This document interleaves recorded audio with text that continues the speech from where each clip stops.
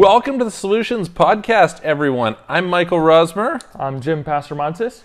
And today we're going to talk a little bit about the great ills that are in the world. Our idea is to discuss the great challenges that are faced in the planet today for civilization, and then to discuss solutions and try and get some heterodox ideas thrown around, have a bit of a structured, logical conversation so that hopefully, collectively, all of us can come to some better ways of doing things. So click the subscribe button, click the like button. We're going to do lots of these. We're going to cover different topics, and I'm looking forward to diving into it with you. So, good to be here with you. Good to be here with you as well, man. It's quite exciting, huh? Absolutely. Me and Michael were talking about this for a little bit of time. Starting absolutely. it and getting on the right time to get it going. Exactly.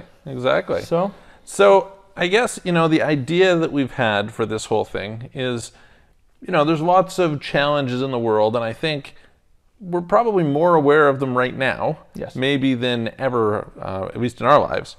And so the problem is, lots of people sit on social media and they talk all sorts of shit, and they complain, etc. And it's like, okay, don't complain to me unless you can come to me with some solutions. So we want to discuss solutions. That being said, in order to identify the solutions, we first need to figure out, well, what are the problems? Sure. So let's start there. So what would you say, I'm going to take some notes as we go along, is one of the biggest challenges in the world today? I think the number one, at least in my personal standpoint, would be the tensions between different countries, and this whole thing about World War III, and that's setting off potentially, which is quite scary. I think that would be quite catastrophic. What about you? Yeah, so I think that's obviously a very interesting one, and one that, so I have this thing that I say, which is, I think this is quite possibly the do or die century for humanity. Right. Basically, it was really hard for humanity to be wiped out until about 1945 when we had the atom bomb. And then especially when the hydrogen bomb came along and so on. Now, our ability to destroy ourselves has gotten fairly significant. And yeah, I think like if I was to think of one thing that would be cataclysmic for us, it would be some sort of a major nuclear war. Irreversible. Right? Totally. Yeah, and it would happen so fast and be so significant, etc. So yeah, that's, in fact, I think it's actually, if you just think about it kind of probabilistically, how violent we are as a society and a civilization and things like this, the fact that we haven't already wiped ourselves out, given the power at our disposal. It's incredible. Exactly. So yeah, I think that's absolutely one that that would rank up there. So what would be some other ones? Probably a pandemic like the one that we are experiencing now. So I think that's quite interesting. Something like the previous century where the death rates were quite higher, and I know that people would probably say that people didn't have the technology that we do today to develop vaccines fast, to do a number of things that we can do today. But I think that would be another thing. The interesting thing about that one is actually true. We didn't have the vaccines, but we also didn't have the ability to travel and spread it. Sure. So it's like both sides, right? The technology that is enabling us to fight it is also the technology that is, potentially going to cause us issues. Do you think that that's like, okay, right now we're in this whole corona situation. Do you think that that's likely to be a recurring problem? Or do you think, okay, this is, a once in 100-year event, and realistically, it's not kind of an ongoing issue? So I think it's likely that there are going to be more pandemics, especially in our lifetimes. I don't think this is like once in 100 years. Yeah. So if people looked at a pattern and said, the last one was like 100 years ago, so likely it's going to be, another 100 years before the next one. Yep. I don't know. I'm not convinced. Obviously the last big one was the Spanish flu, yes, right? And there have been a few through history. We're talking about pandemics like this in particular, right? Something that spread so fast. Yeah, and so exactly. vastly. I mean, look, there was H1N1. I think you and I had the conversation about. Yes. I think you said you got it back in. I had it when I was a kid. Yes. Yeah. So there's swine flu. There's MERS and SARS or And Ebola and yeah. So there's certainly been a few. So yeah, I mean, if we look at that, it seems probabilistically likely. I wonder if, and we can discuss this in a future episode, do some research on it, etc. But I wonder if the likelihood of that happening is somehow increased by the GMO, by the contamination of different food sources, by, so the story is, okay, there's this wet market in China and this sort of thing. So I wonder whether it's increased or decreased by some of the things that we're doing. Yeah. And so that would be a cool thing to research. What about, in terms of this one, and I mean in terms of future ones, what about the positive sides of it? I mean, is it actually a bad thing? So obviously a lot of people die. That's, Terrible. Terrible, absolutely.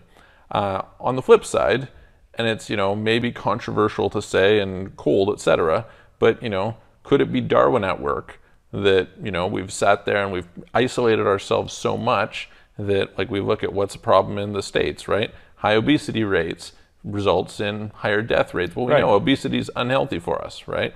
So is this nature's way of trying to cull us and push us in a certain direction? Or is this something that, there's no redeeming upside for? Mm-hmm. No, that's certainly quite an interesting perspective. I don't know. It depends how you look at it. I certainly think that we should learn from every tragedy, and it would be very unfortunate if something like this went without us learning nothing. So, I would try to be positive in this one and say, look, let's try to learn from this, and so for example, this was a conversation I was having with somebody the other day. They were saying that, look, we should always be wearing masks at all times. Doesn't matter if there's a pandemic or not, because the flu can spread around and do this and that should have been a standard. And this pandemic has kind of pushed that forward to make masks a necessity. It's like, well, is that a good thing or a bad thing? Are masks really a necessity? And I know that's a whole separate conversation. But So I would hope that we learn from this and that we take positive actions, so the next one can be combated much more effectively. Cool. Okay, so that's another one. I'm going to throw out a third that kind of is related to that, which is countries using biological weapons. Right. So this, I mean, who knows what the source of it was, right? But certainly, increasingly, we have an ability to manufacture viruses which are, at least theoretically, much more dangerous than this one is. Right. And so that, I think, is a growing threat. It's very interesting to me that we have technology like CRISPR now, that we're seemingly on the cusp of what happened in the tech era, where somebody can sit in their basement and design a computer program, that they could sit in their basement, they could design some sort of a new life form. Virus, yes. Yeah, exactly. Which is, like potentially terrifying because, well, I mean, we have computer viruses, they would go crazy. What could this do? It could be pretty nuts. So I'm going to put that. Pretty devastating. Yeah, absolutely. I'm less concerned about chemical weapons because I feel like, okay, great, they're horrible in terms of if you experience them. There was just that explosion in Beirut. That was like... Oh, yeah. What do you think about that? That was nuts.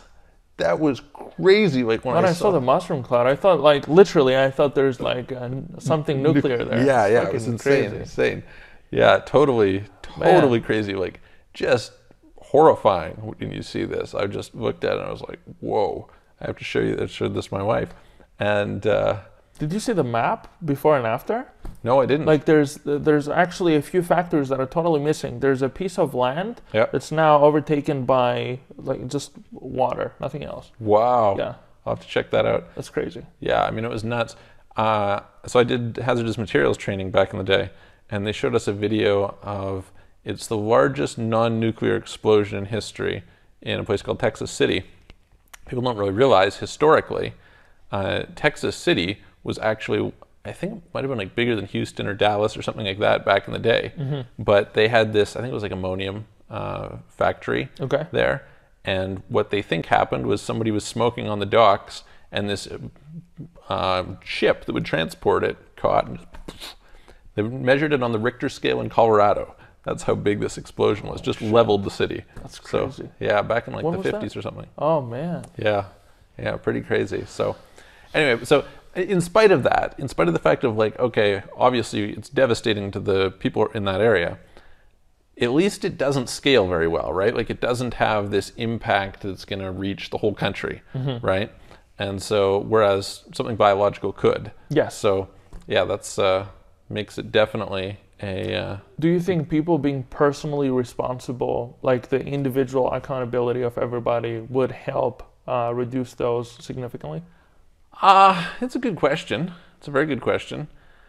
You know, did you watch that movie about Chernobyl? No. Yes. So we started. Netflix we started. or whatever. Yes, me and Vicky, my girlfriend, we started watching, but no, isn't it a series? Yeah, I think it's like. Yeah. So I didn't get to the end of it. Okay.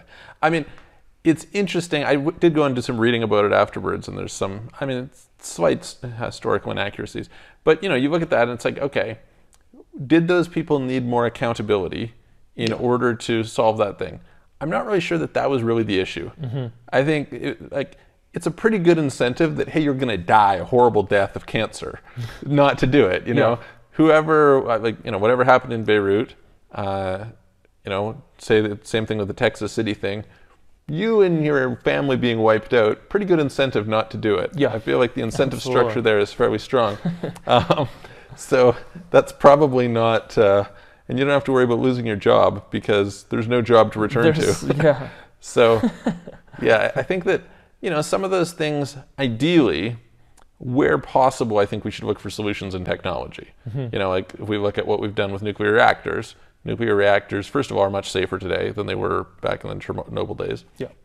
But on top of that, we're developing extremely safe nuclear reactors. We look at what's happening with TerraPower and Gen 4 reactors and things like this. Fusion potentially, things like that. So I feel like that's a great example of where we learn from what's going on. And I think it's really interesting too with the biological stuff, right? We're doing RNA platforming now for vaccines, that who knows what will come of that. But, you know, we look for solutions in technology that potentially address these. And we kind of need to, I think, because just, you know, okay, we've got a population of what? Almost 8 billion people on the planet. Probabilistically, somebody's going to fuck up. Yeah. Like, we will. Well, on a long enough timeline, it's going to happen, right? You've just got so many instances. It's the same thing, you know, there's all the police violence, brutality conversations that's been going on. It's the same thing. Like, when you have enough officers with enough people that they're encountering, somebody's going to fuck up. Like, it's going to happen. Doesn't mean it's desirable. And that's an entirely different conversation. That's a whole other conversation. I know a lot of people would probably give feedback on, like, hey, it's not that simple. It's not just a numbers thing. But, which is true. But no matter what, your ability to get that number down to 0 over a long enough time frame, maybe you get it down to 0 in a year, maybe a 0 in 10 years, right? But on enough, when you have enough incidents, humans are subject to error. And so, you know, you want to try and build some sort of a system that gets in the way of that error, hopefully, and corrects for it. So that would be my my take on, you know, is it, you know, is there an incentive problem? There's probably not an incentive problem. It's probably, you know, it's just dangerous to have, you know, explosives that can go off and level whatever it was. But I think you're thinking like a reasonable person would. You know, when the people that you spoke of, like those people that can be in their basements creating those, you know, whatever viruses or whatever, like, they don't think like you and me, man. So they don't have any incentives, you know, of such in their mind. But are they going to be dissuaded by negative incentives? I don't know. I don't know. I know you and me would. I don't know that they would. That's what I'm saying. I feel like, so I remember hearing some research at one point in time that supposedly one of the reasons why tougher prison sentences don't tend to dissuade criminals is because they don't think they're going to get caught. And if you don't think you're going to get caught, then it doesn't matter how bad the sentence is, right? So, maybe the solution partially is making it really obvious that you're going to get caught, right?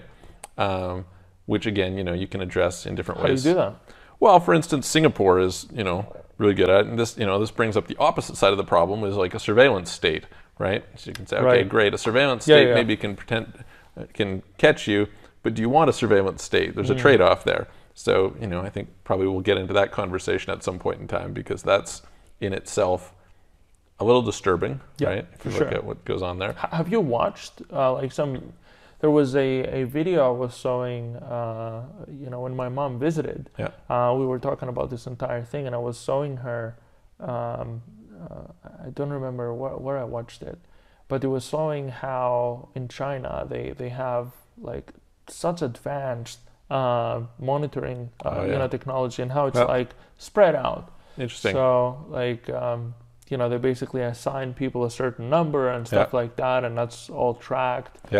And they can make purchases using their face, stuff like that. It was like a whole video, and I was like, oh man, that's just It's a little disturbing, right? It's kind of a Brave New World sort of. Yes. Like, yeah, absolutely. I don't feel comfortable being tracked like in everything I do. It's like, He's a Facebook guy, by the way, so yeah, and that's the thing, right? Like, I remember seeing a funny meme about, they're like, oh yeah, they put cameras everywhere. It was like talking about the police states of communist Poland or something like that, right? And they're saying all these, and then they're showing all these people on their cell phones sitting in a coffee shop, but it's like it's listening to you, it can videotape you, it can whatever else, and so yeah, I mean, is that a concern for you? Do you think that the loss of privacy is a problem? Yes. Now, it depends on what scale we talk about. Like if it's like in China, it disturbs me. It disturbs you, but it is a problem. Like, we're obviously always going to be uncomfortable with what's not in our normal experience, right? I don't know. I think, giving full control to any government is a problem. I think there should be certain power left to the people as well. Like, if absolutely everything you do is tracked. Like they're even talking about cashless societies and stuff like that, where you have no cash. So everything is traced, whether it's your money or, whatever. Like, although cashless doesn't have to mean traceable. I'm just talking about the control. I don't know. Could it be a problem? I don't know. What I can tell you right now is it's definitely disturbing. And but is it a problem practically? That's something to think about. Do you think it is? So I think I tend to be a believer in a couple things. One is, I believe you more or less just need to accept today that your privacy's gone. I think that's sort of true. Yeah, we've just kind of passed that point that it's like. You think that your privacy is going to magically come back? Unlikely. I think we're probably just going to go further down that way. The thing to me that is concerning is, and I actually do think that transparency generally is a good thing, right? Like, to me, accountability is important as part of the incentive structure. And you can't have accountability without transparency. The two go hand in hand.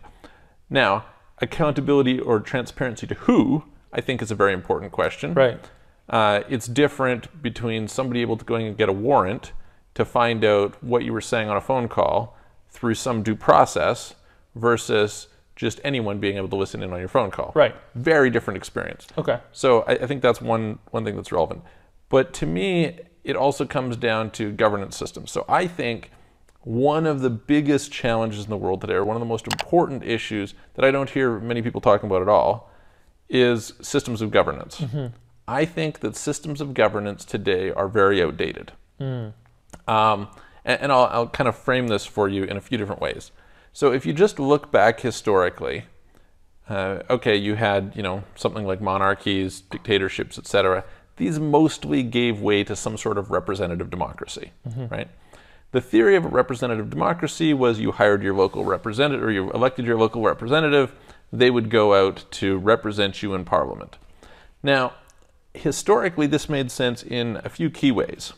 Number one, people couldn't travel very far, very fast, So especially in, say, a big country like the US, like Canada, like Australia, like China, etc., it's not like you could have people voting in on issues that are taking place at the other side of the country. It's just unpractical, right? So you needed to have a representative to go there on your behalf. Right. Today, we're not in that situation. Today, I can vote from my phone. You can get an instant response for what my opinion is on something. So they're kind of obsolete. As a proxy for me, having a representative is somewhat obsolete. The second thing was, apparently they considered at the time, I forget which of the founding fathers said this in the US, but they kind of viewed the Congress as a sort of aristocracy. People who were kind of like the more enlightened among the society. Now this made sense because this was the period of the Enlightenment, and if you study the founding fathers, they were generally kind of Renaissance men. They were all very interested in the sciences, in discovery, etc., and they lived in a very simple world. So it was primarily an agrarian society. They could know most of what was going on. This is the early days of math. This is the time of Isaac Newton, etc. Most of what you're talking about farming, right? So the economy is quite simple. The economy is quite local. You don't have much internationalization in terms of people coming from different countries. You don't have many different currencies. You certainly don't have complex financial systems with sophisticated financial instruments and banking systems, things like this. Healthcare is relatively simple because we just don't really know much. Education is relatively simple because we just don't have much, you know. And so it was reasonable that your representative could be knowledgeable in really all the fields of what was going on in the country. And they could make those decisions, and they could be the smart person on it.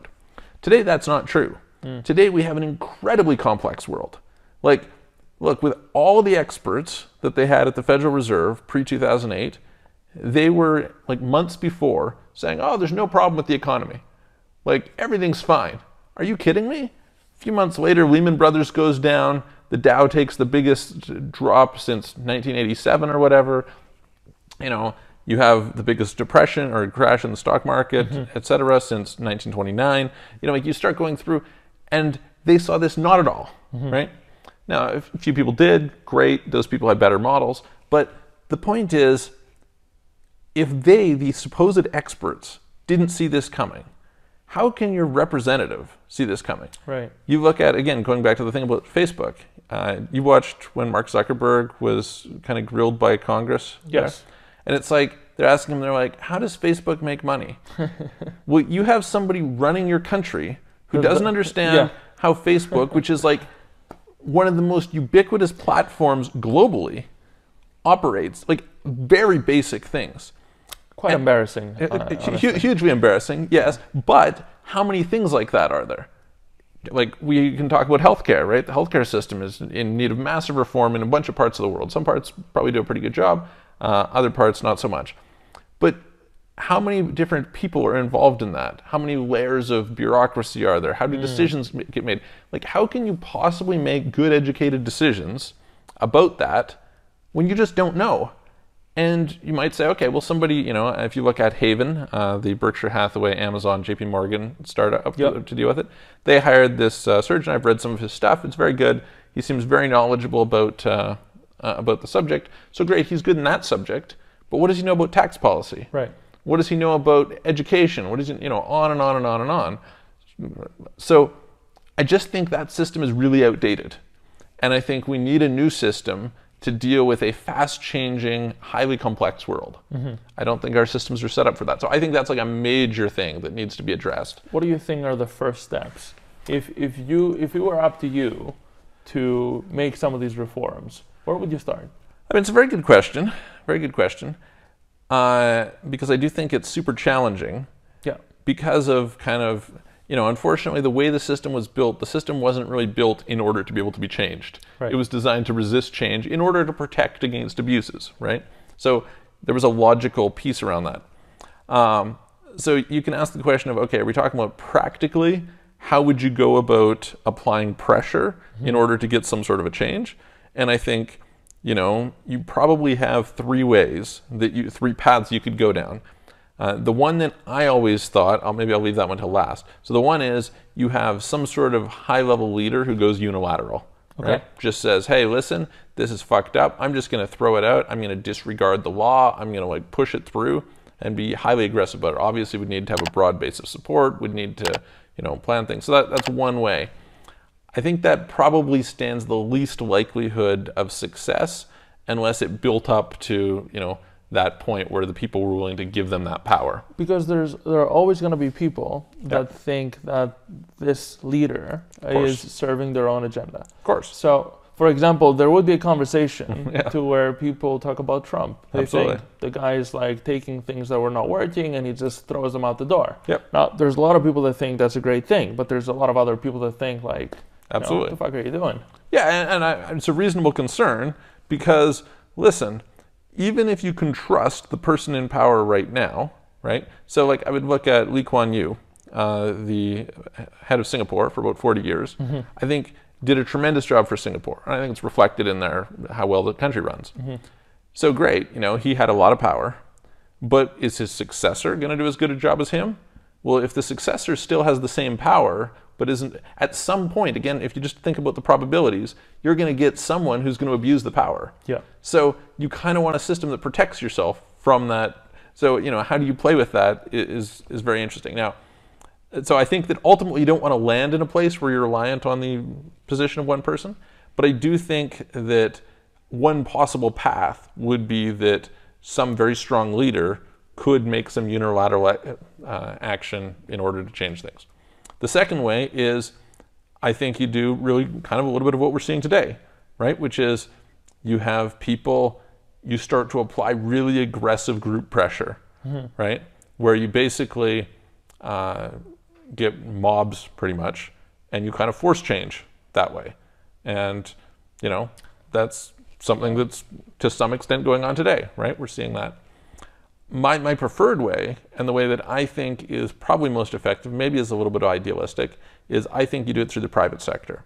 And the way that I think you do this is I kind of believe in an evolutionary survival of the fittest type model of how the world works. And based on that, I think you might not like my idea, but if I build my idea and my idea is just clearly so much better than yours, you're going to have to go along with it. Right. It's just the nature, because you're going to get out-competed otherwise. And Elon Musk is a great example of this, right? People resisted electric cars forever until Tesla came along. True. Tesla's come along. Now everybody has to do electric because he's just proven that it can be done so well. Same thing with SpaceX. SpaceX came along for decades. Lockheed Martin and Boeing were doing a horrible job of reducing cost factors. He's come, it's so much cheaper now that it's free to put up the satellites are free if you use SpaceX as opposed to their competitors, right? And so I think that's the most pragmatic way to make change, is to say, okay, great, we're going to do it in the private sector. We're going to say, fuck all you guys. We're just going to do our own way. We're going to build it, and we're going to show you that our way is just that much better. And when it's that much better, you're going to have no choice. Right. Because everyone's going to want to be a part of our system because our system's better. And that's where I'm kind of hopeful for this Haven initiative when it comes to healthcare in the US, that maybe can do something, because you've got a lot of backing from some big companies. They have a lot of capital behind them, et cetera. And so if they can come in and they can say, okay, great, we're going to kind of reinvent healthcare for, about 1 million workers or something like that. If they can do it really well, then a lot of other companies are going to want to jump on board. You could end up with 15 million workers. Well, when you've got 15 million workers and, most of the top companies in the country who are opting for this as opposed to something else, you're going to start to get pressure from other sides where people are going to be like, well, we want to be on part of this. What are you guys doing? Why don't they take over the system? And so what do you think? I think, okay, so I definitely don't have it as structured as you in my mind on how things should be. But personally, I think we should leave this for when we get a lot more nuanced in another podcast and go back to identifying other things. Sure, sounds perfect. So that's a good reason why you guys should click the subscribe button, obliterate it, hit the reminder bell, and you should come back to next episodes, because there's going to be some very cool insights from this guy. Yes, absolutely. All right, sounds good. So other problems. So maybe I'll go back to my list. Throw them out while we're here. Going a little too advanced. So that's another bit of a concern. Yep. So, So that's another bit of a concern. Yep. So things that so I guess I would downscale from there.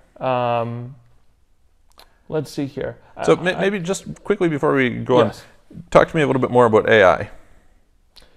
So the idea behind AI is that basically the machine can get too smart and too destructive against humanity, right? Yep. Basically, it doesn't sync with whatever we do. It doesn't like what we do, so Totally. it goes and destruct. Yep. So there's this robot. What is her name? The one that has citizenship in Saudi yeah. Arabia or something. Yeah. So it's like, well, that's interesting. Yeah. But when they can actually make all sorts of movements and start thinking for themselves and doing all those things, nobody can really tell what the trajectory of that conversation is going to look like. So do you think that that's because we could go and we could roll back to the science fiction films and books of the 50s. Mm-hmm. This has been something that they've been talking about forever. Is it a real concern, do you think?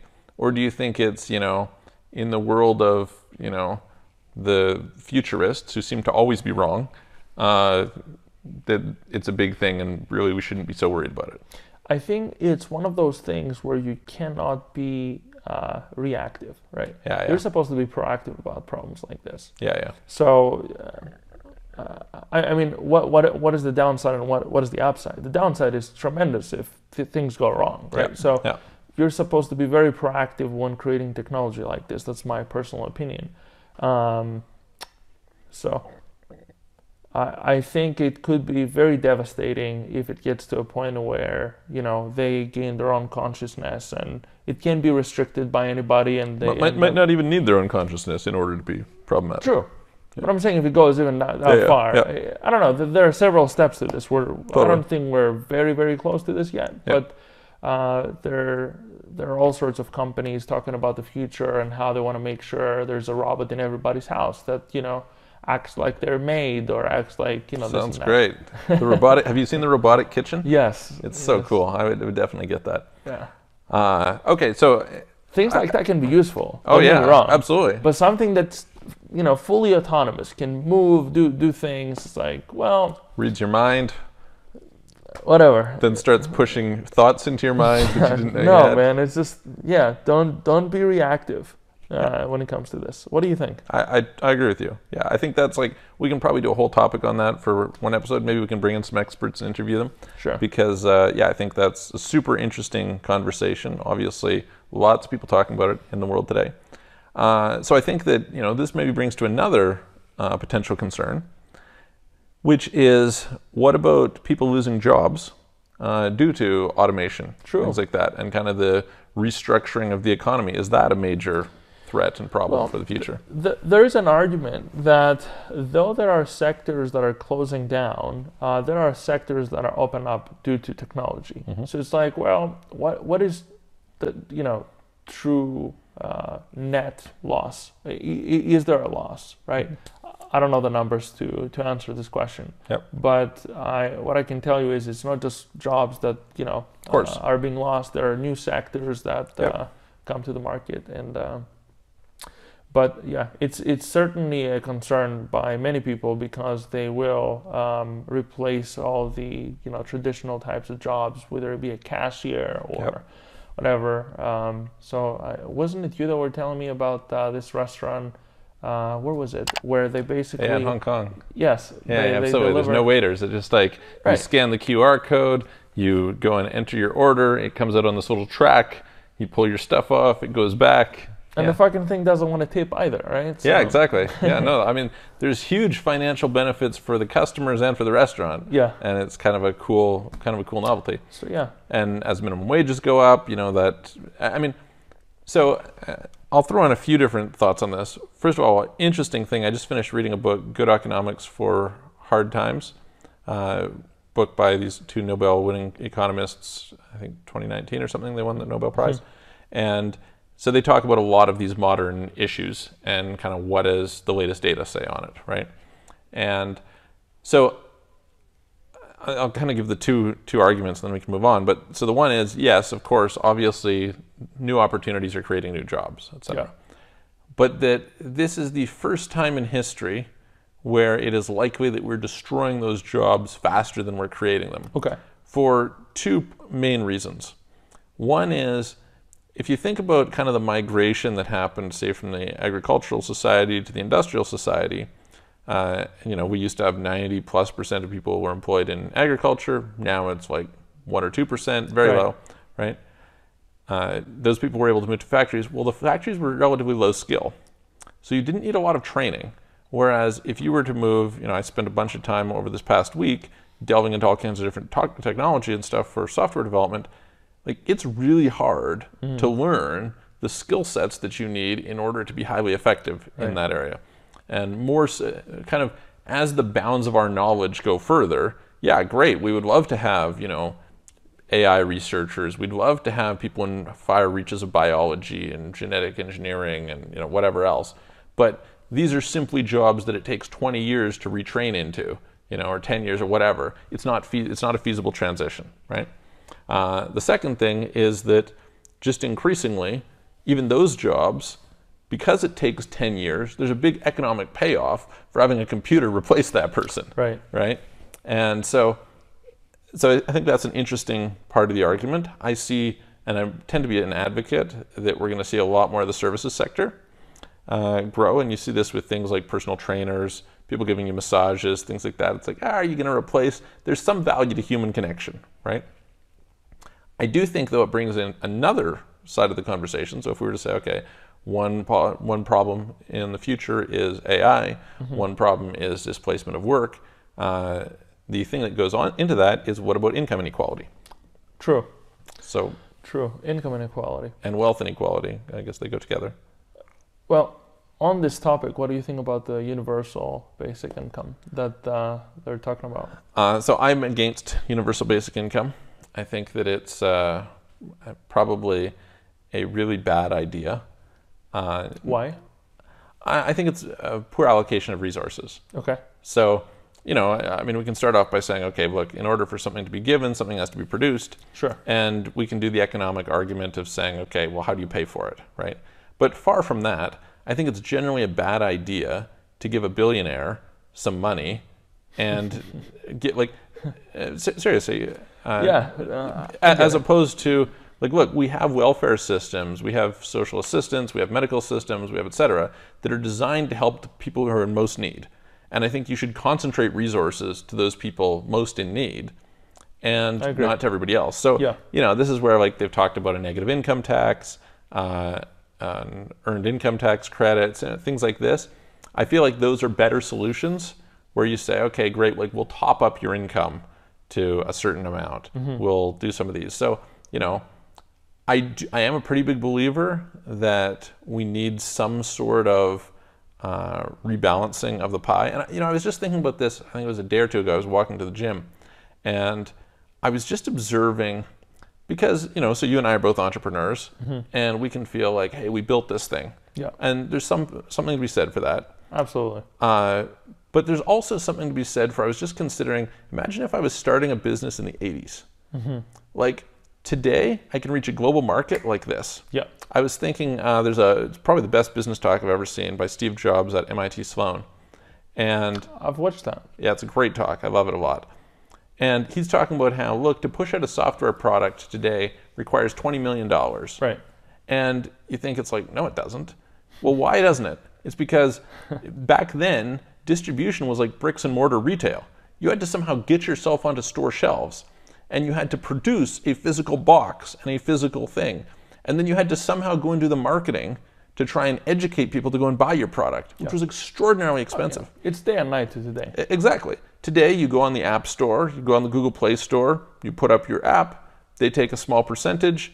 If they don't, if you just watched, there was the 4 different CEOs who were talking to Congress the other day. Yeah. And you had, Tim Cook was giving the numbers, right? He's like, look, 86% of apps, we charge them nothing. Yeah. And they have $1 billion of infrastructure at their fingertips, like code, the ability to have all these tooling, all this back-end infrastructure to launch their apps that cost them nothing. It would take you years to build that if you were to build it on your own. So did you build that on your own? If you had a huge success in an app, did you do that? Well, no, not really. Like, yes, you did. There was a critical part that you played. Sure. But you were taking advantage of a massive infrastructure that benefited you. Same thing today, so we see Kylie Jenner, right? Kylie Jenner went from like nothing to $1 billion net worth or whatever the heck it is, very, very fast. Well, it's so easy to do contract manufacturing today. It's so easy to do global distribution and shipping. It's so easy to market and get your message out really, really easily. You can be direct to consumer, so you don't even need to go in store shelves. Like all these things, we have a tremendous ability. And so as a result, it makes sense that there's some sort of a rebalancing. If you take, it doesn't make sense that the person who does this one thing, who benefited from all of this, gets to take all of that for themselves, right?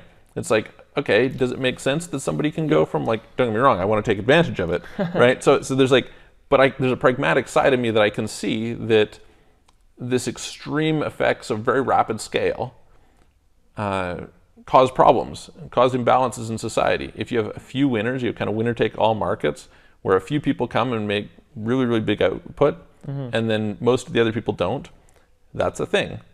What do you think about all the people that say there shouldn't be any billionaires? They shouldn't exist in the first place. I don't agree with that. I don't agree with that. Yeah, so I don't think that there's any arbitrary number that you should cut it off at. I think to some extent, there's a lot to be said that the basic rule of management is move resources to where they're most valuable. And there are some people who are simply better at using resources than others. So I feel really good that Elon Musk has a lot of money. I feel really good that Bill Gates has a lot of money. There's a bunch of billionaires, so I don't feel really good that they have a lot of money. I think that they sit in there, they do nothing with it, right? And I think you were having a conversation with me about how politicians should have a bigger financial incentive as well. Yeah, I think so. Yeah, absolutely. No, like if you can come and you can reduce the cost of healthcare by $10 billion a year, then for you to make $100 million for that, I have no problem with that. Like, it was 1% of the benefit that you brought in. So I do think that there's some value in that. What I think is a problem is that we don't have a system of merit, largely. Like, we like to believe that we're in a meritocracy, but actually a lot of luck plays into this. I just think about this with respect to inventions, right? You could have, well, we have right now, there's, I think, 138 attempts on vaccines, right? Okay, so this is corona vaccines, 138. Which one of them succeeds is mostly a result of luck. Because... Do you think so? Yes. Mostly luck, you would say? Yeah, I do. Because I think that you can't argue that the people who will have the one that succeeds are smarter than the guys over here. I don't think. Like, I think that people have to look at it and they say, hey, listen, we can see a possibility that this path could pay off and we're going to go down that path. They may go down that path and they may discover it doesn't pay off. Somebody else goes down a path, that happens to be the one that pays off. You didn't know that before you started. I mean, that's true. And second of all, every other participant who goes down a path and it doesn't work makes it easier for the guy who gets to choose from the paths, because he can, oh, that path didn't work, so let's not go down there. They don't have to waste their time. So this guy here doesn't get a win. They don't get any kind of financial payoff. This guy here gets an enormous payoff, but this guy may have benefited from the fact that this guy failed. Right. So how does that make sense? That's not a really great distribution of resources, right? So I do think that we need to find some ways of redistributing. I'm a big believer, and we can do a whole episode on this, but I'm a big believer that there are some ways that you can make the tax system fair that I think would go a long ways to help to start off with. To incentivize. Yeah, like right now, so I think it's a really bad thing that somebody can be richer than somebody else because their tax planning was better. Right. Even though I'm in the tax planning business, right? So I think that basically if you put in the same work as I did, you did the same thing as I did, we should basically come out in the same place. Yeah. We should try and design the system that way. But the reality is it doesn't work that way. The reality is it's like, oh, hey, well, I got my money as capital gains and you got yours as earned income, so I pay half the tax that you pay. Hey, I deferred my tax and reinvested it through compounding and you had to pay tax along the way, so I ended up ahead of you. That's not really, it's like, look, we did the same thing. We had the same economic output. We should end up with the same thing. So I think that's a bad, poorly structured tax system. So we can do a whole thing on that. But yeah, that would be my view on... I would love to see what you guys think about this income inequality, what you think some possible solutions around it could be. Comment down below. Let us know. Yeah, absolutely. So here's a question, though, for you. Do you think that income inequality is a problem? Okay. I think that's a bit broad. Okay. So is income inequality a problem? Income slash wealth inequality. So are we comparing the one side, the guy that's like a multi-billionaire, and the other side that they don't have any resources or even work to put food on the table, and there's starvation in Africa? Sure. I mean, let's ask the question. Okay, let's assume that it is a problem. What's wrong with it? Because there's an argument that I could make, which I used to make for quite a few years. I no longer hold to this. But I used to make the argument that I said, who cares what the gap is? I don't care if somebody has 10,000 times more than this guy here. What I care about is what's the lowest level. I want to make sure that I'm raising the poverty rate, right? So that the base level is higher. And I want to make sure that the median is raising, because that tells me that broadly the population is going up. If those two things are rising, perfect. What do I care that somebody else is rising faster? So do you think it's a problem that even if those two things are rising, is the problem poverty, or is the problem a gap, or is it both? So I definitely think poverty is a problem. I would agree. Just to answer that side of the question, I don't think there should be a single human being that lives in poverty. I mean, it sucks that, look, I was born in Greece, and if I was born, somewhere in Africa in a very poor village, I would likely not be here today. Absolutely. So I think that's a problem, and I think it's actually quite a waste that there's so many people. Absolutely. Yes. Absolutely. Yes. Yeah. So from that perspective, yes, absolutely, it's a problem. But do I think it's a problem that a guy came up with a great idea and benefited from it, and became enormously successful, and there's this huge gap between the billionaires and all the rest of the world? No, I don't think so. Okay. For much the same reasons that you mentioned. So I used to hold that view. I no longer hold that view. I think that there is a problem for a couple of reasons, and this will take us off into some other problems, which is great. Okay. I love how there's kind of a chain of problems. Yeah. So I think that the first big problem is that when you have extreme concentrations of wealth, you create corruption problems. You have people who have enormous amount of power that can distort the incentive system and the structure around them in ways that is not healthy for the system. And so that's the first thing that I think is problematic of extreme wealth. To say. Extreme wealth inequality. Not that it's intrinsic, right? Because you may have some very benevolent person who's going to do that. But when you have this environment that's producing those sorts of outcomes, I think that is the consequence of it. So that's the first thing. The second thing is, I do think it tends to lead to, and I think we're seeing this a lot with kind of the rise of populism, et cetera, we tend to see that it leads to social unrest. And there start to be other problems that come out of that. So although I'm, like I said, I'm certainly not against billionaires. I hope to be, a decabillionaire, one centibillionaire, why not? Yeah. Although that may be the case, I do think that we want a system that tends to attempt to bring that more in scope. And that would be my perspective on it. But it's a problem how? Like I said, I think that the problems, and there are some statistics. I understand about the corruption. Yeah. But what about the gap, right? So there is this huge gap between this guy and this guy. Okay. Put the corruption aside. What is a problem other than that? I think that it starts to create social issues. Okay. So basically, you get a large body of people who become disgruntled and unhappy with what's going on. They see the gap, right? And they have a perceived injustice, and then their behavior starts to reflect that.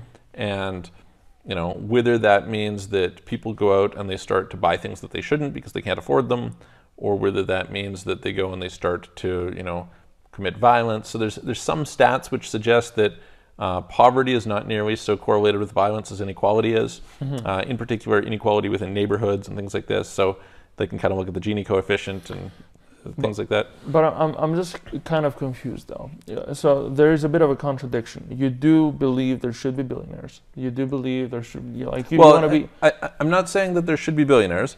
I'm saying that people should be allowed to be billionaires. Sure. So provided they earn it, I think it's perfectly good. Right, which Yes. is my original position Yes. as well. Yeah. I think like if somebody creates something Yep. and they earn it, absolutely. Yep. But then you're saying the inequality is a problem. Yeah, and I'm not saying that it means that we should get rid of inequality. What I'm saying is that we should be careful about how we manage it and what's going on with a system that tends to create it. Okay. So I think that whether I like that or not, there are negative repercussions to extreme inequality. And it's hard, we can probably have a whole episode and discuss this, is that a correlation or a causation? You know, is it like, okay, well, these two things happen to go together, or is it that this is actually causing that? Tougher argument to make. Sure. And we can have that conversation. But yeah, I think that it's certainly a modern social issue. I mean, Hollywood stars are running around saying that, hey, listen, this is a problem. You know, like, I mean, it's partially virtue signaling and all this kind of stuff, but it's certainly a big social issue at this point in time. And I think I wonder how this conversation would be if there was absolutely no poverty and people, were paid fairly across the board, and I mean, it's interesting, right? Because so you can look at, of course, countries where there is pretty good base levels, right? I mean, Singapore has a pretty great base level. Switzerland has a pretty great base level. Norway has a pretty great base level. What happens there? I mean, these are generally pretty good off systems. The outcomes tend to be pretty good in a variety of regards.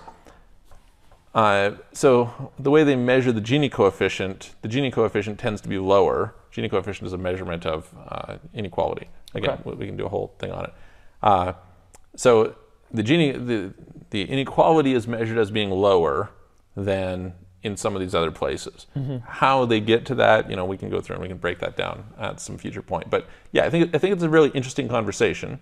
I think it's worth diving into, and I think it's, again, is it correlation? Is it causation? Is it, it's a complex issue, but I think it's one. But I do think this brings up another topic, which is really, really important, which is the subject of corruption. Right. And I think the subject of corruption, it's kind of a human problem, right? I don't think it's necessarily a modern problem. It's a problem throughout history. But I do think it's a major issue that we face as a society. And on the one hand, in extreme cases, such as you're talking about, like Africa and places like this, like, it's interesting to me. I had somebody tell me a little while ago, Africa, I could go in there with a few $1 billion, you could fix the problems, no problem. And I'm like, I think you underestimate and don't understand how complex the problems are. And part of the problem, look, we're sitting here in Bulgaria, right? Government corruption is a known thing. They have had protests and riots out for the last few weeks. Though I think it's gotten a little better over the years. I think like... Which says something in itself how bad it was, right? Yeah. But like but 20 years ago. It was really bad, really bad. But I do think that corruption is a big impediment to development. So when we look at these countries where you say, wow, what a waste of human capital, what, all these people who could have this improvement, one of the big barriers is, hey, people are like stealing the food, People are hoarding the resources. They're basically using poverty and starvation as weapons. They're, so on and so forth. So I think that's a problem. And then I think you can really look and say, look at what's gone on in the U.S. over the last while and all the things coming out about corruption. So, right. I think corruption's a big problem that is worth having a whole conversation about. And then I think the conversation that comes from that one is criminal justice reform. So the corruption conversation, I think, is it's an age-old one. Okay. I think what's interesting about the criminal justice reform one is that we live in a different world than we have historically. And so how I frame that is I say, listen, back in the day, you lived on a farm. If somebody's a killer, you throw them in the dungeon. They're locked there for 10, 15 years. They come out, they go back to working on the farm. Today, the world changes so fast that if you're in prison for 20 years, that's a life sentence. Like, you can never adapt. You will come out and the world will be unrecognizable to you. Imagine if you were thrown in prison in 1990 and got out in 2010. Yeah, that's crazy. Yeah, like no internet, basically no personal computers, no smartphones, no social media, no broadband, no you're going to come out and you're like, what the fuck is this? You know? So in my opinion, we really need to come up with a better solution for how to deal with criminals. Yeah. And it's interesting to me that I've, on numerous occasions, tried to engage in people with this conversation, and they have zero resourcefulness around it. I have pretty much not found a single person who's resourceful. They'll admit that this is a problem, but resourcefulness around solutions to that problem, pretty much never see it. I think we can talk about Singapore again when it comes to this and how they kill people. Do they kill people? Sometimes, yeah. When you fly into Singapore, you get a little sheet that says drug trafficking is punishable by death. Don't they also do that in China? A few places I think they do. Yes. I was reading something the other day that they were killing another Canadian guy for the same thing. Wow. Yeah, it was like a second Canadian guy that day. It was like, that's really? crazy. Yes. Yeah. Yeah, there's a bunch of these, they take it pretty seriously. Yeah. No, but there's also a conversation about if the punishment was this much harsher, would it prevent a lot of those temptations some of those people have? Yeah, it's an interesting question. And I think that it's convoluted a little bit by the fact that the court system is very bogged down. So if you look at, in the US, it costs more to execute someone than to keep them alive in prison for life. Like, what's going on here? In the US, they have private prisons, which is a really negative incentive as far as I'm concerned. Like, that incentive structure is ridiculous. I don't know how you can justify that. But, so I think that part of when you have a punishment, you could drag on the court proceedings for literally like 10 years. Mm-hmm. It's quite different than when it's like, justice will be met out very quickly, right? It's like, hey, listen, you're going to show up, we're going to address this next week, you're sentenced, it's done, it's over, But part of that comes back to our early conversation of, you don't want to punish innocent people.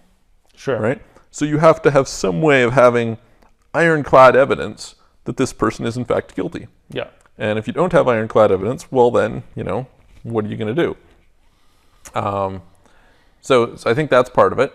But I also think that, okay, we can look at, making societies less violent, and there's lots of evidence showing that that is in fact the case. There's that Steven Pinker book, The Better Angels of Our Nature, which has shown kind of how we've improved in that regard, which you can dispute by the idea of potential violence versus violence, and that's a whole other conversation for another time. But I think that beyond that, there's this question of like, okay, how do you rehabilitate those people? And I think that's a very interesting, I was mentioning solutions in technology.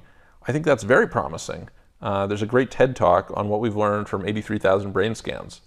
And we didn't used to be able to, basically what the guy comments on, he's like, look, psychologists are the only type of doctor who doesn't examine the organ they claim to treat. But now, with brain scans, we can see how people's brains, in the case of a bunch of these criminals, I'm not going to say all of them, but a bunch of them, you can see how there's problems in their brain in terms of how it's functioning. And we now can start to work on various different processes to like rehabilitate the brain.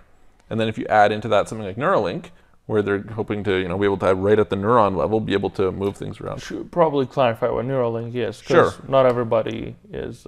So Neuralink is a company started by Elon Musk with this idea of a neural lace. So basically, you would be able to connect a computer to your brain directly. So they can basically do an operation and implant it in there.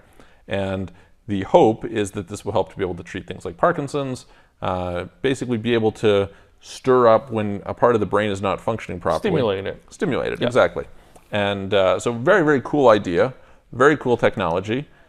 If they're able to succeed with it, which there's obviously enormous engineering challenges, but it would be revolutionary for life if it also, I don't know, the product market fit might be a little off there. I don't know how many people... Elon is confident. Elon is confident. Yes, that's true. Yeah. Yeah. It's so we'll see. We'll see what happens. But something like that, I think we could start to look at, hey, listen, the sentence, rather than, hey, we're going to throw you in prison for 25 years, where you're going to sit in your cell, and what are you going to do? Yeah, I see what you mean. Yeah. Yeah, somebody could get rehabilitated, and you could say, oh, look, well, we know that there's neurological problems that are going on here, and we can address those underlying neurological problems and kind of get the person back to quote unquote normal. Right. Like, that's very interesting. So, yeah, I think that's, to me, a subject that's pretty worth diving into. What are some other major problems in the world today? Okay, I mean, I think some people by now are probably thinking, why the fuck have these guys not discussed about climate change, right? Sure, So, yeah, that's one that's comes a up. pretty major one. Yep. So, and an interesting thing about that one is, you were mentioning the problem with poverty. Well, the reality is if you elevate the level of consumption of some, I don't know, what is it, like 5 to 6 billion people to the level of the top 1 or 2 billion, you're going to have a lot more pollution problems than you have today. There are quite a lot of companies that are coming up with all sorts of ideas about how to help the environment. Some are very interesting. Super interesting. For example, this one, I know there's many companies now, but there was these couple guys that they started this ocean project. I don't know, with this tube that attracts all the plastic. Oh, very interesting. Have you not heard of it? I don't think I've seen it. Yeah. Yeah. So no matter how it's not no matter how deep it is, but it goes pretty deep. Like, it just attracts all the plastic and it goes up. Very it's interesting. Yeah. Very So there's quite a few of those. But yeah, climate change is the other thing that most people are concerned about. You know, this guy Dan Pena. I don't know if you know him. He was talking about how he went to the Arctic with his wife to renew their vows, and he was talking to scientists there, and they were saying, "Hey, it's all cyclic. Doesn't matter. Like, this is normal stuff." And he was arguing that, well, if in 30 years the ocean levels would be this much higher, London would be gone and so many other places. The banks would not give you any loans for, whatever mortgages and whatever. Like, why the fuck would they give you a 30-year-old, mortgage, for example? He was making that argument. Sure. I was like, sure. I mean, that's interesting, because he says, he was suggesting that the banks know everything in advance. Like, if it's not in their interest, they would try to shape their policies somehow to where they don't give out these loans, and they don't do those things. So what do you think about that? I don't know. I mean, about his perspective. His perspective and the broader perspective, yeah. Yeah, I mean, I think if climate change were to be true, it would suck quite a lot. Now, really? Yeah, it would suck quite a bit. Well, before we go into that, maybe we should define what we say as if climate change were true, because of course the climate is changing. Sure. Right? So basically, the planet would heat up a lot more than it does now. So the poles would melt up. Yep. So there would be a lot more water available, on the planet, and therefore the ocean levels would rise. Yep. So basically, lots of the habitable areas would then be covered by water. Sure. So, yep. So people would have to move further up. So. Yeah, I mean, that sucks. Yeah. I like going to Maldives, like I said. It's would. So, I mean, the Maldives would be completely gone by those scenarios. Absolutely. And I mean, there are a couple scenarios that are being brought up. I don't remember exactly how much the extreme ones I think are 80 meters. Yeah. That's Yeah. So maybe before we go into that, I'll back up just slightly to address the Dan Pena thing, because of course there's cyclical changes in the environment, and there's lots of discussion that can be had on that. That's a whole other thing. I don't think that his rationale, his thesis underlying that argument, is necessarily valid. Mm-hmm. I don't think that bankers are that smart. And I don't think the bank's incentive structures are designed to look out that far. Mm. So these things are, first of all, banks tend to, and people in general, tend to underestimate exponential change. Mm-hmm. So when you look and the ocean levels rise, by an inch or something, you're like, yeah, whatever, right? No big deal. so I'm still going to finance that. What, this is going to be underwater? You know, like you're not sitting there calculating out. When you add up to that, it's like, oh, well, it's going to go from 1 to 2 to 4 to 8 to, you know, like whatever the numbers happen to be. They're just really bad. People are really bad at making those projections. And so it wouldn't surprise me at all that banks would be left flat-footed. Yeah. It wouldn't be the first time. I mean, look, we've seen technology companies go crazy and a bunch of other stuff go badly. You know, the banks didn't see it, you know. The banks, banks make mistakes lots of times. The world is very complex. And like I said, I think a big problem in the world of banking is that the incentive structures are not right, because it's shareholder money that gets lost there, not their money. The person who sells the loan, like if you think about what happened in 2008, right? Like, or I think we had this conversation about the incentives around giving loans to particular groups of people. And it's like, look, everybody's incentive is to give the loan. Yeah. The guy who wants the loan is there, the salesman, the banker, the people who are lending the money, like everybody wants this to go ahead. The only people who are in a bad situation are the people who might actually lose money. Right. And banks turn it into a bond and sell it off anyway. So like, what are you talking about? There's not really. So yeah, I wouldn't agree with his argument as being a very good one against the idea that there's going to be some sort of climate change.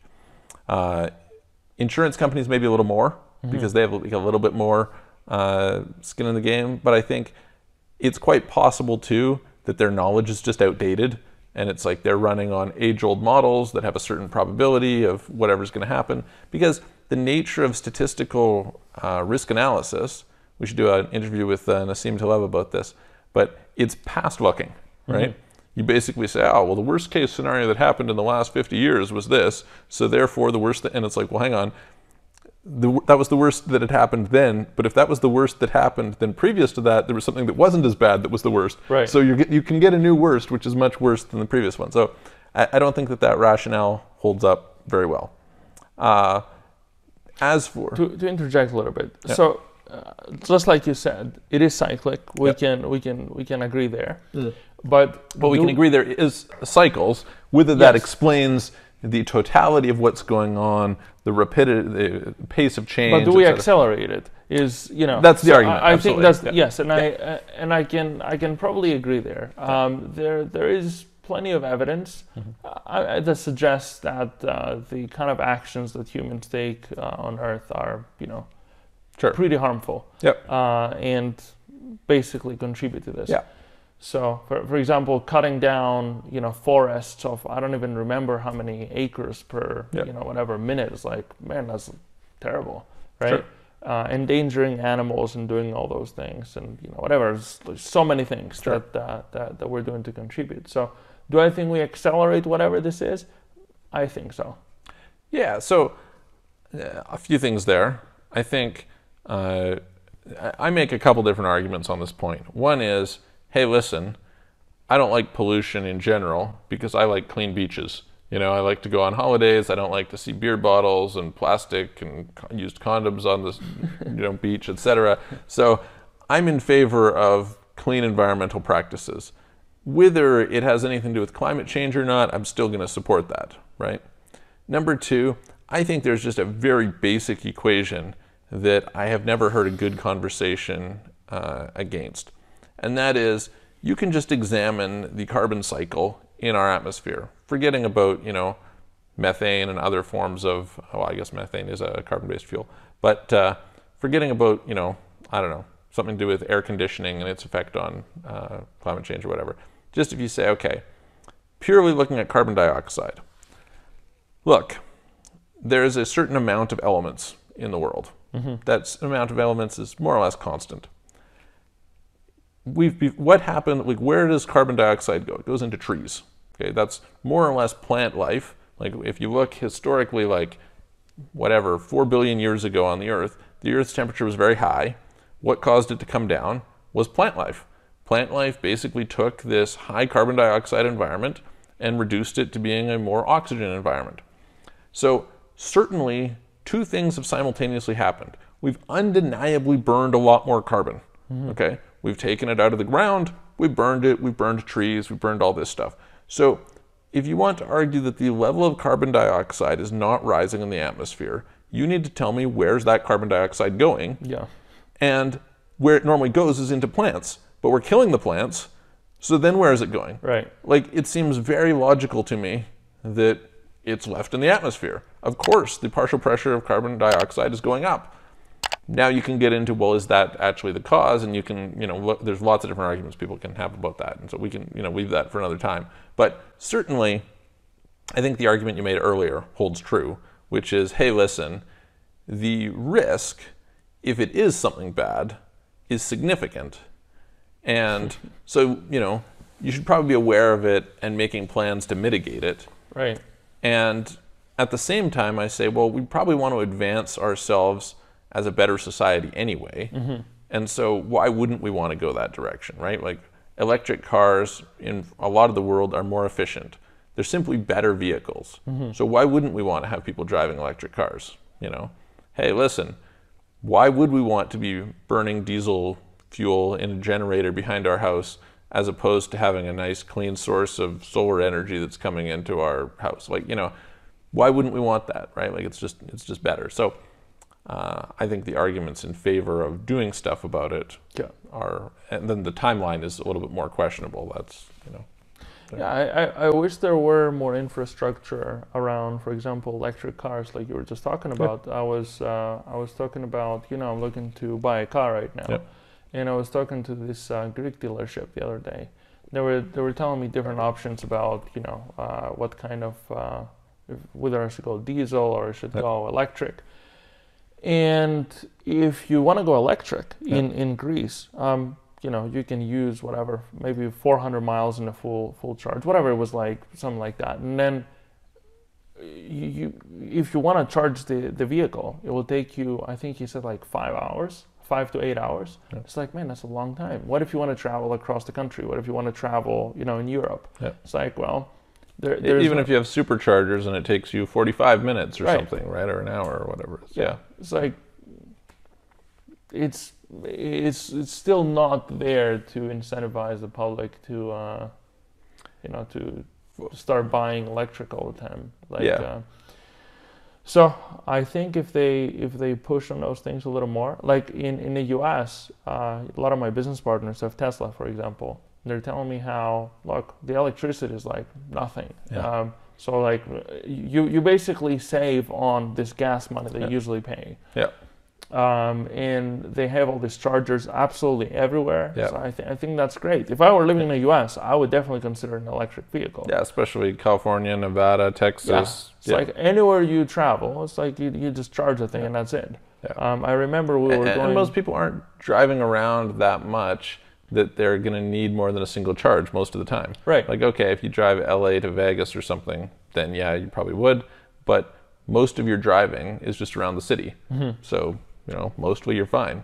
Jump into a plane, fly to there, rent an Tesla, Tesla, off you go. So I think if at least here in Europe there was a lot more of this infrastructure, a lot more chargers, definitely better batteries and all this type of stuff. Yeah. With the batteries can be for, obviously, globally. It's not just for here.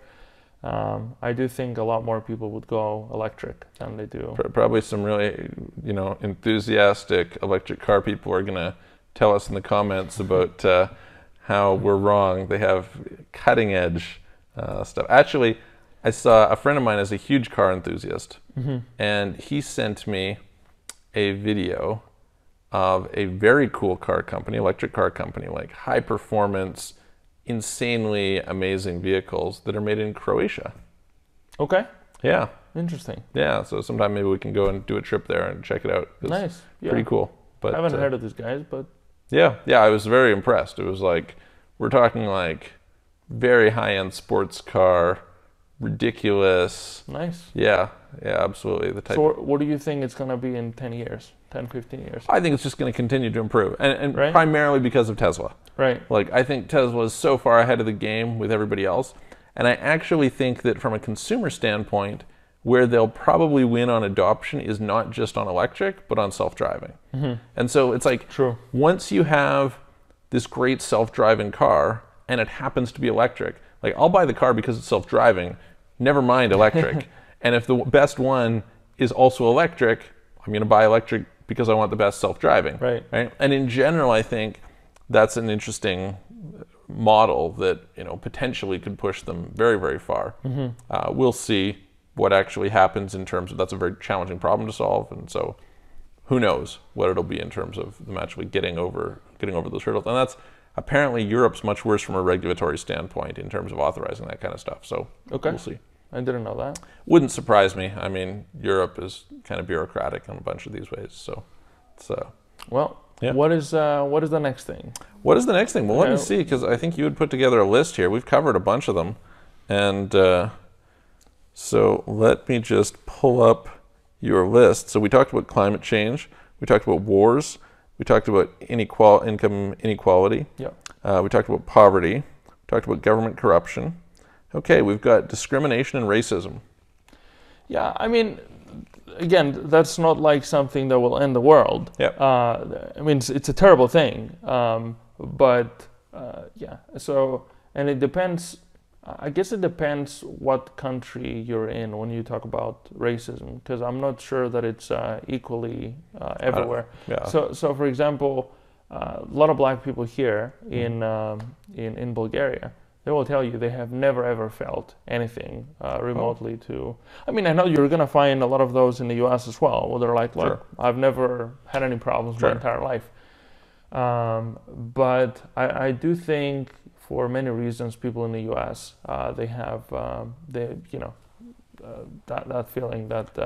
I mean, it's not a feeling. There is racism. I don't think that's. So let's dig into debatable. this just slightly. And, you know, I think we can make both sides of the argument, right? Which is, okay, is racism, like when racism exists, it's a problem. Okay, Absolutely. fair enough. Absolutely. And of course, racism exists. To what extent it exists, debatable. That's, you know, and it is going to vary based on where it is. Would you say that racism in the reverse sense is, and kind of like all the movement around it, is justified? In a reverse sense, meaning the backlash against it. Okay. Kind of what, you know, we see this term now, anti-racist, right? The Right. anti-racists. And I mean, in short, I think everybody should be treated equally. Like, it doesn't matter the skin of your color. So I like the Sam Harris line, you know, your skin color should be the least interesting thing about you. it's seriously, dude. It's just no. It's a ridiculous thing. So what can I tell you? So flip it around. Do you think that what would we call it? Kind of the modern woke culture, what are they? Critical race theory, white fragility type thing. Do you think that movement is a problem? I mean, I don't like it. I think it's bad. Is it a serious problem? So, you know, Can we classify what a serious problem is? Like what on a national or global level? Yeah, like, I mean, is it something that, you know, is worth devoting a whole bunch of resources to, right? Like, okay. Climate change, like we're talking about devoting trillions of dollars to climate change. Certainly, dealing with pandemics, we're talking about tens of billions of dollars are going to go into, you know, dealing with, let alone the recovery. Now we're into the trillions because we've actually not dealt with it proactively, right? Sure. So, you know, is it a problem in that sense? I think, to me, what's concerning about it, and is concerning generally, is I see a backlash against rationality. Okay. And I think that's a problem. I understand where you're going. Yeah. Yeah. So I think that, hey, listen, if you want to have a position and if you can have a rational position and go to it and work with it, great, no problem. If you are going to advocate irrationality, which is happening in a bunch of cases, and very inconsistent beliefs, I think that's a problem. And I think what's even worse is when you indoctrinate people into that. Right. I think that's a big problem. So, and I have a little bit of a mixed feeling because I think that there's some major changes that are taking place structurally in society today. And these structural changes are coming about in large part because of the deficiency of our institutions. Okay? So if you look at I had to go and look up and do some research to understand what postmodernism is all about. But postmodernism is basically about like bring the system down in a lot of regards, right? And that's very much, you see, defund the police movements and things like this, right? Which is, yeah. Well, I mean, and you can get into, what do you mean by that? And is it gaslighting? And is it, all this kind of stuff. But I look at it and I say, okay, well, why is it that, because I have a certain part that I kind of want to say bring down the institutions because they suck, right? Like, they're grossly deficient. They have betrayed us in many, many regards. And so I think it's a natural backlash that people would say, fuck these guys, they're shit, we want to take them down. At the same time, I think that the idea of removing those institutions and leaving a vacuum is a very bad idea. So I think you kind of have to realize it's hard to fully appreciate as somebody who was born into a functioning system, and the degree to which it's functioning you can debate, but it certainly has got us progressively further as humanity than any other period in time. So you're born into this system, at how well that system works. It's easy to find the faults, and there are many, many faults. But it's equally important to realize that, hey, listen, there is a lot that it gives you. And the vacuum of removing that is really, really bad. So what you actually want is some sort of a way of either reforming that, or you want some sort of, and reforming it can seem very tough because the whole point is that they're trying to reform from the inside. And reform from the inside I don't think necessarily works that well. So to me, the solution to that, and it kind of comes to what you're seeing in the shift from mainstream media to social media, is you basically have competition. Right? Now, that in itself, I think, has raised a new challenge for society, which is, what some people have called a collective crisis of sense-making. Which is, hey, listen, there's so many voices. It used to be there was very few voices. Those were kind of the voices of authority. It was a broadcast medium, one to many, this sort of thing. There was gatekeepers in terms of your ability to be one of the broadcasters. Today, there's no gatekeepers, and it's a bidirectional medium, and there's a lot of voices, and you don't know what to believe anymore. I think that is a problem. I think that we somehow have to, as a humanity, find a way to navigate through this crisis of sense-making. And it's a big challenge for society today. And I think that crisis is giving rise to many, many problems. I think that equally to some of these things, you could say all these conspiracy theories. Like the extent to which, conspiracy theories are mainstream today. It's not like there was, if you go back, there's always been conspiracy theories, but it's mostly been fringe related. Today, it's like a third of the people on Facebook believe this. And I don't think that's very healthy. So we have to find some way to get through that. And I think that's a whole conversation that is really worth having at some point in time. So going back to the racism talk, you believe racism is a problem? Like, recap a little bit. Sure. I mean, look, obviously racism. So, okay, let's start with, there's been a redefining of racism, right? So to me, racism is the problem with racism is that is a logical fallacy. So you're operating based on an untruth, and that untruth is that somebody's race has something to do with their ability or performance when it doesn't. Right? So you're basically making a judgment about someone that is invalid. That's a problem. Now, what's the modern version of racism that's kind of been redefined is that, hey, when race meets a power structure, that if you're not in the predominant power structure, then you can't be racist. And the flip side is that if you are in there, you're automatically racist. I think this is bullshit. I think it's total crap. And I think that view is equally problematic. In fact, perhaps equally problematic with racism because it's based on a falsehood. So I think, generally speaking, we as a society should be building ourselves based on truths, based on accuracy. And that's an inaccurate worldview. So because it's an inaccurate worldview, it's a problem. That would be my position. But to the extent that the former is in existence, where people are making decisions based on race that should not be made based on race, that's a problem. So I kind of, and the good news is, I think the amount of racism as measured this way has generally been decreasing over time. Obviously, it's a long, age-old process, and you can talk about different ways of getting past it, etc.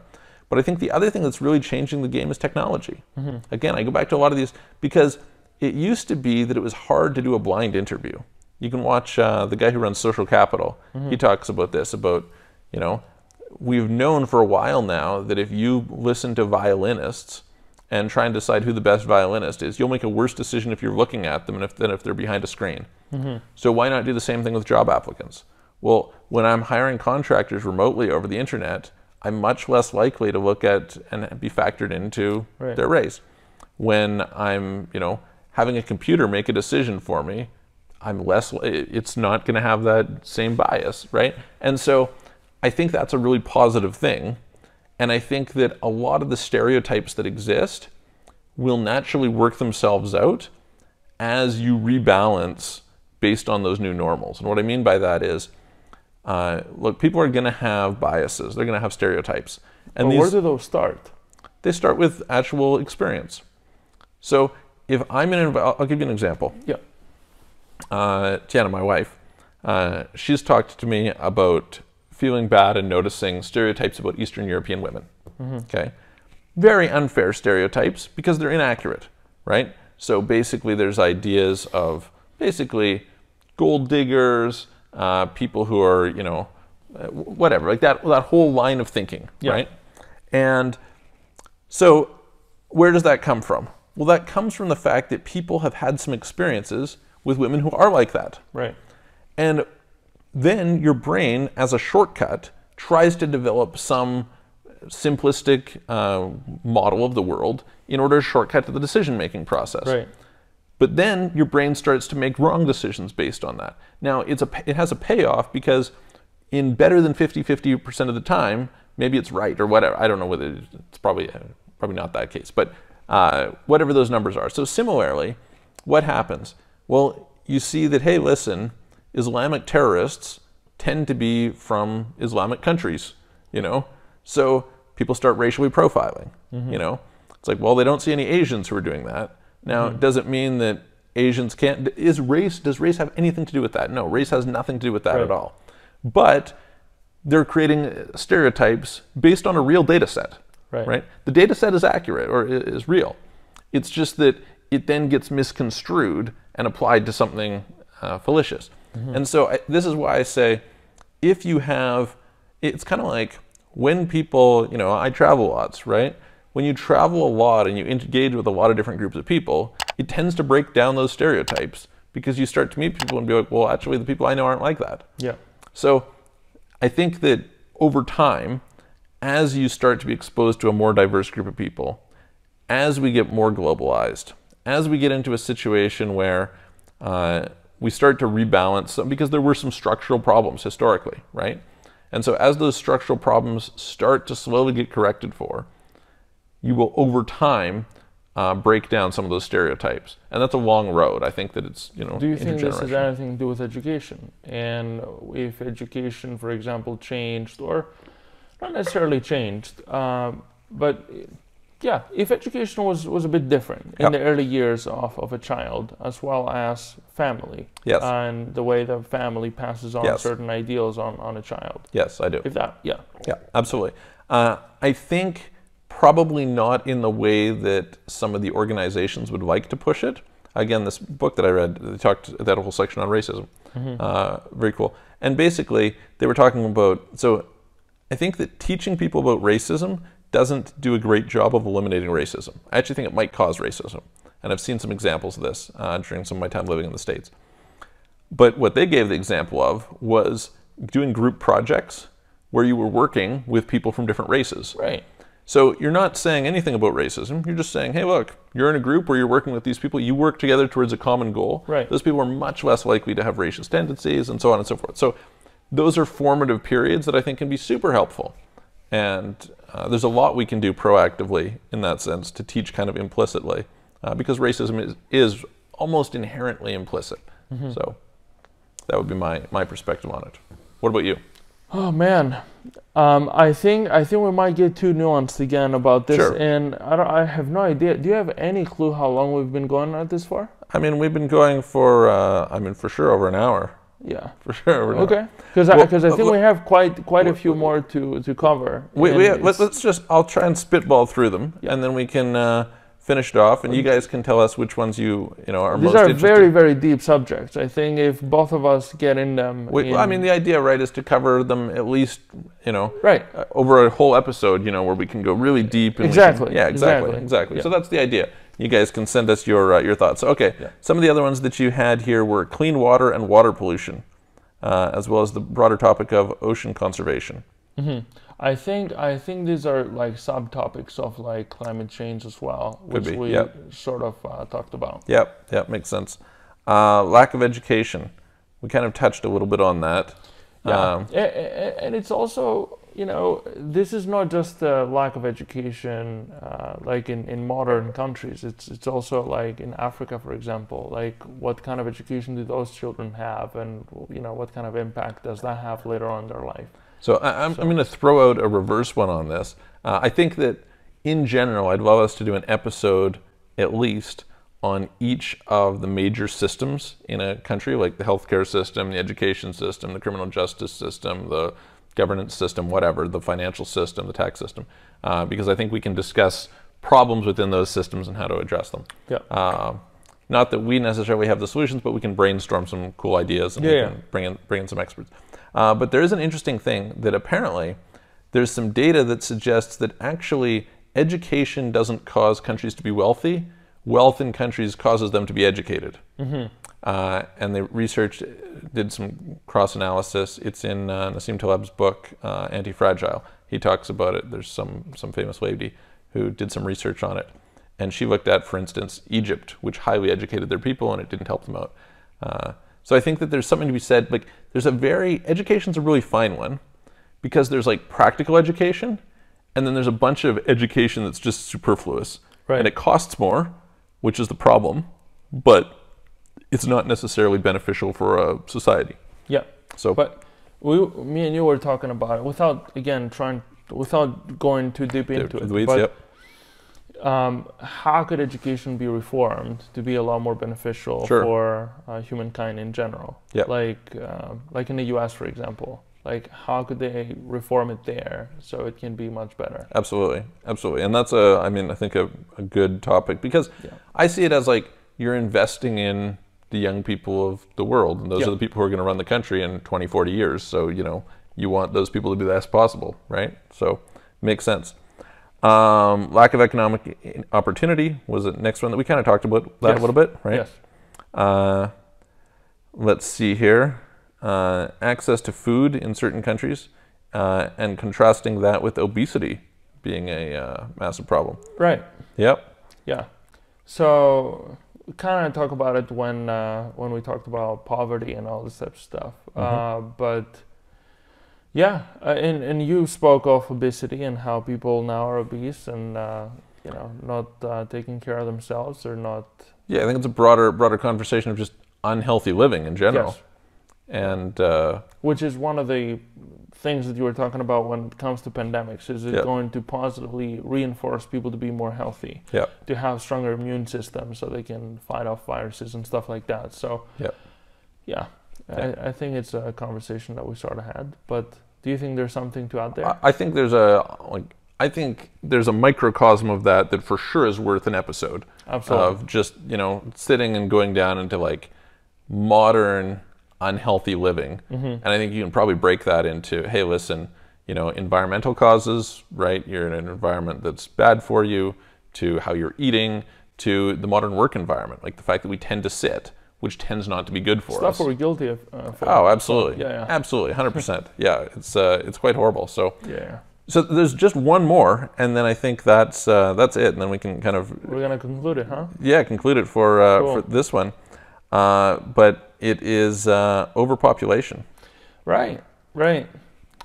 So, what do you think about that? So, I've heard that it's going to peak at about 10 billion, and it's going to drastically go down from there. But I haven't done much research on it myself, which is why I'm asking you. Yeah, so I'm pretty aware. There's a book called Factfulness, great book, and they talk about the research, the data on it. Yeah, we're expected to peak around the year 2100. I don't remember the exact number, somewhere between 10 and 12 billion or something people. I think you can make an argument that there is a case for decreasing population being a problem, which is the opposite, right? That's the funny thing. And so I think we can have a whole conversation about that, which is, you know, and I think that the bigger problem with overpopulation is simply overconsumption. Yeah. And so consumption is linked in some regard to population. And so, you know, it's a really interesting one because we have an aging population and we could have a serious crisis in the growth patterns of our economic systems that we're just not prepared for at all. There's counter arguments to it as well. And so we can look at that. And then I think we can look at, what are the consequences of not just having more people, you know, you can show how okay, great, you can feed another 2 billion people. That's not going to be a problem. Yeah. But more, hey, listen, if you have another 6 billion people who are consuming, you know, let's say an average of 4 to 8 times more than they're consuming right now, what kind of strain does that put on the systems of the world? Right. And how do we deal with that? That's a big issue. Right. So yeah, absolutely. I think it's an interesting one to get into. Because we can break down kind of the sub pieces of. Hopefully, while avoiding all the conspiracies. I mean, and there's quite a few more, I think, but yeah, we would be diving into quite a lot of conspiracies. I'm afraid. Yeah, I mean, you know, who says they're conspiracies? It's no, I'm just saying there are many things that people think about without any actual factual evidence to suggest anything. They will tell you that they're very factual. Okay, yeah. So lots of evidence. You're just blind to it. I don't know, man. All right. I think there's one more that I didn't mention it there. Perfect. But again, I'm trying not to get into this whole thing. Yeah. That is probably alien civilizations that are already here. Sure. I know there was a recent. That's a super recent. Who was it from? Was it from NASA? Who was it from? Yeah, NASA released something. From UFO findings of some time back. Yeah. And it's like, well, that's quite interesting. Super interesting. So me and you were having a conversation in the car the other day about, well, is this a good thing or a bad thing? Will they just want to fucking wipe us out or what, right? So yeah, I mean that's look, if it turns out that we are exposed to aliens on top of everything else over the next 100 years, it's going to be an interesting century, that's for sure. Yeah. So I do think this is the most interesting time to be alive. Absolutely, yeah. Quite frightening from one side, but from the other side, it's like, oh man. Super exciting in other regards. Yeah. Absolutely. Yeah, I totally agree. Cool. So.